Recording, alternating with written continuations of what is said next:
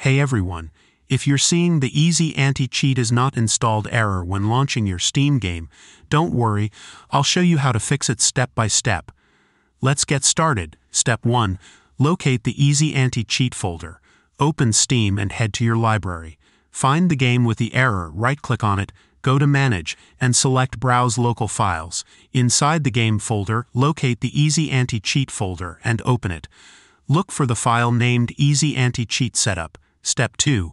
Create and modify a shortcut. Right-click on EasyAntiCheat Setup, go to Show More Options, and select Create Shortcut. Right-click the shortcut, select Properties, and in the Target field, press the spacebar once and add the following text: Install prod fn.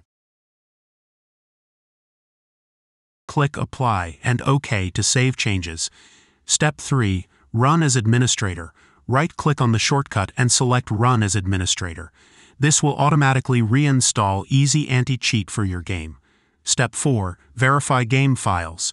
If the issue persists, return to Steam. Right-click the game, select Properties, then go to Installed Files and click Verify Integrity of Game Files.